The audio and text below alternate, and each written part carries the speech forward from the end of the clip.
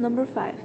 Suppose a cart is being moved by a certain net force. If the net force is increased by a factor of 5, by what factor does its acceleration change? So, for this equation, you're going to use F equals mass times acceleration. And the answer basically for this is inside the question, which is the acceleration change will be 5 meters per second squared. Number 6. A loaded truck can accelerate at 5.8 meters per second squared. It loses its load so that it is only 0.8 as massive. By what factor must the acceleration change for the same driving force? So for the same driving force, the first force must be equal to the second force.